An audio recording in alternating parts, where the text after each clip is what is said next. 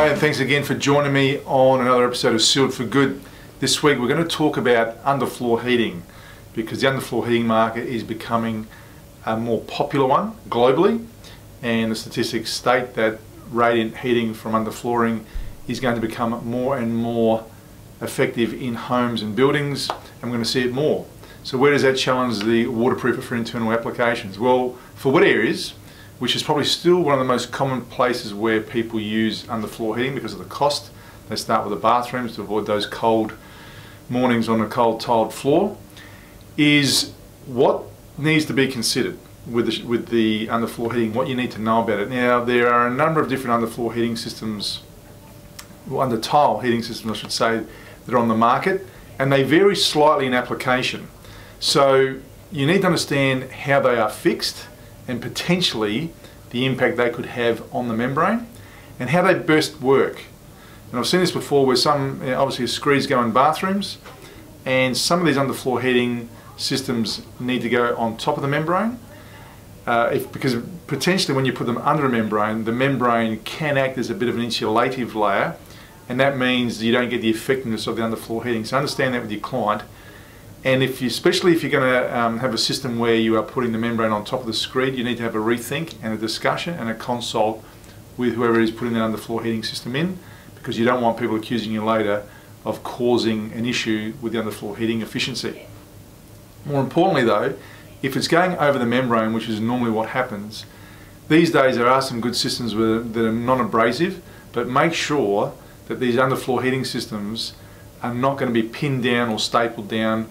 And if they are going to be adhered down, which normally they are taped down or use an adhesive, make sure the adhesive is compatible with your membrane. Okay, you don't want a situation where you use a specific type of adhesive, if it's a non-cement based one and it's not compatible with the membrane, because then it could actually impact the membrane, the performance of it, and then we know you've got a quality issue and a concern in the most critical area, which is your bathroom or your wet area.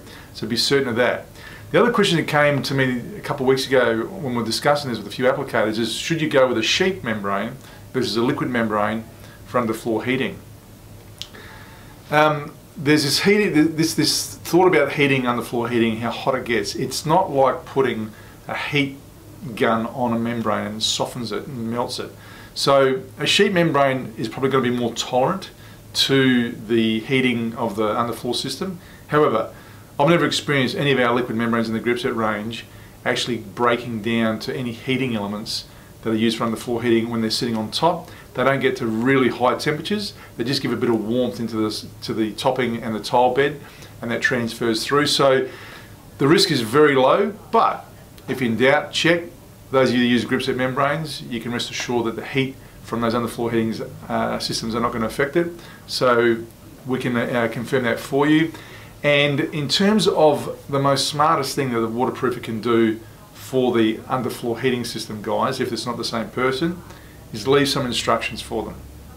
You know, we've got our attention cards that we give to our applicators with your phone number, our phone number from Tech Services. You can put your number on there, and a few lines about what they need to be aware of before they go and put any flooring over the top of your membrane. Be certain about that one. Don't underestimate the importance of leaving some instruction. At least you've covered yourself to ensure the after trade knows exactly what you want, or engage your supervisor, the building supervisor or your client, to tell that contractor to give you a call if you want, so you can be certain they don't damage that membrane, particularly in a situation where it could be a commercial area where you might have flood tested. You want to make sure that's signed off, it's all done, and you're going to have no issues from there. As I said earlier, guys, this is the one that's becoming more and more prevalent in the industry. It's going to become more popular. You're going to see more of it. So ensure you know exactly what your responsibilities are and work with those after trades. It's always important that we work together out there and make it happen. Until next time, I'll see you on Sealed for Good.